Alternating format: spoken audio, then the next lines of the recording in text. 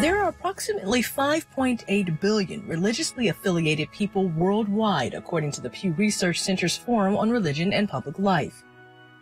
In the U.S., Gallup data suggests 3 in 4 Americans identify with a religious faith.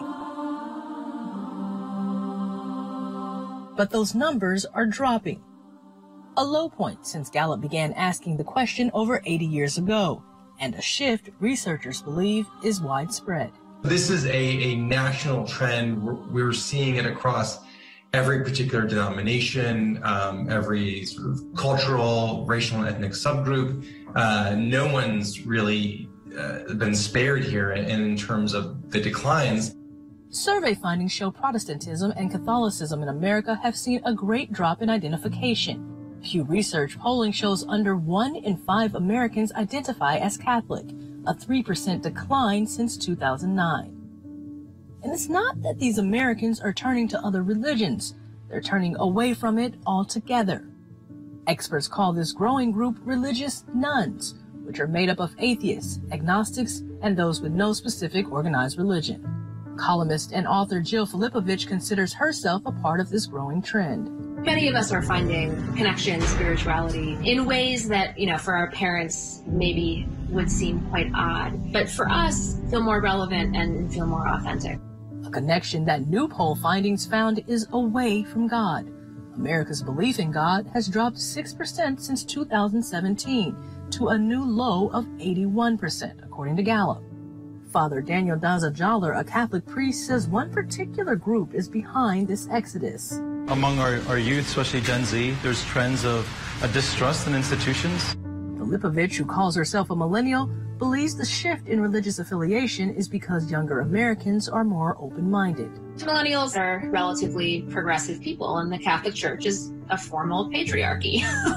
It's an organization in which women are formally barred from being in positions of power. Gallup poll shows 66% of adults born before 1946 are still members of a religious organization.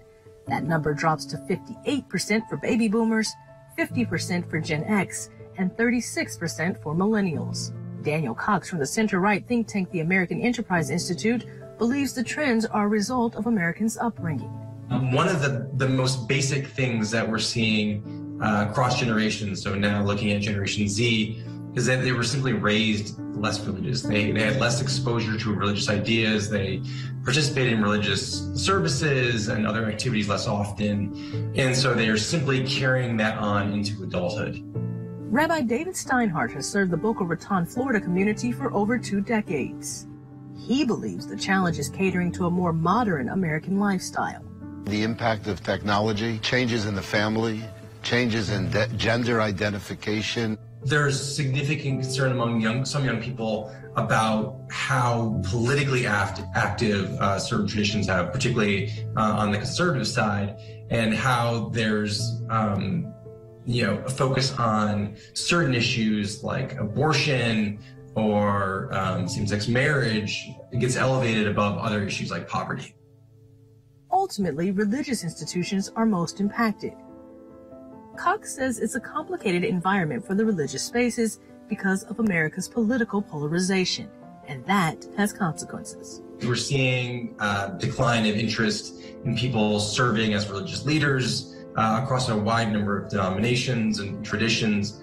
We're seeing sort of smaller and particularly rural churches. Many of them are closing, or they're having a hard time raising funds just to stay operating.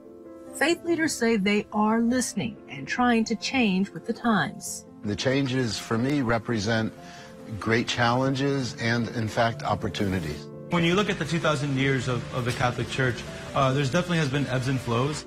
And some, like Father Daniel, are focusing on the words of former Pope Benedict, who said, quote, "The church will become small." Religious leaders are holding out hope that in this case, less could mean more. Amber Strong, Newsy.